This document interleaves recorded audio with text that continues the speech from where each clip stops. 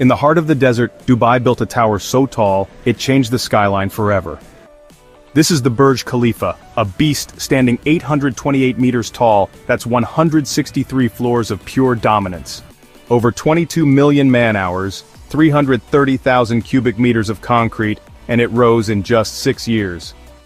Shaped like a Hymenocallis flower, it's not just pretty, it's aerodynamic, built to slice desert winds. The elevators? They rocket you up at 10 meters per second, that's 35 kilometers per hour, to the 124th floor.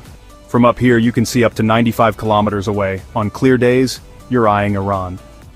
At night, it becomes the world's largest LED screen with 1.2 million lights pulsing across 2 sides. Down below, the Dubai fountain, shooting water 150 meters high, synced with 6,600 lights and 50 projectors. Inside, it's pure luxury. The Armani Hotel, 900 apartments, and a penthouse that sold for $27 million. Sometimes it stands above the clouds, and yes, it's struck by lightning about 50 times a year. This isn't just the tallest structure on Earth, it's a symbol of what humans can build when we stop aiming low. This is the Burj Khalifa.